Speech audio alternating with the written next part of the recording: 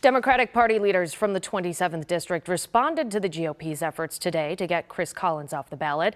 I'm continuing our team coverage tonight with tough questions for the Erie County Democratic Party chair. The 8 Democratic Party chairs of the 27th District held a conference call Tuesday talking strategy just as the 8 GOP county leaders met at Batavia Downs to do the same.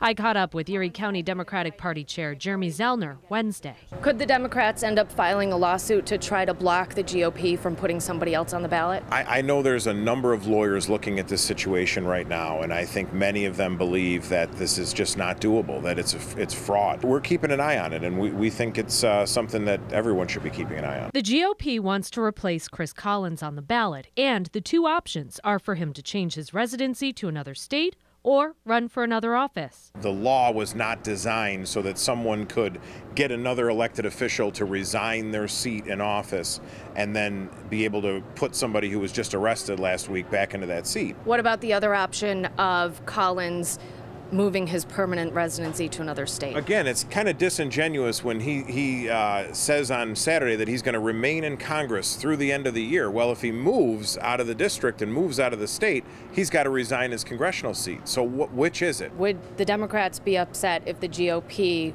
was trying to block you guys from putting somebody else on the ballot? 10 years ago, there was a case of John Powers, who was on the Working Families line. And back then, the Republicans were adamant that he had to stay on that line. He could not move to Washington, D.C.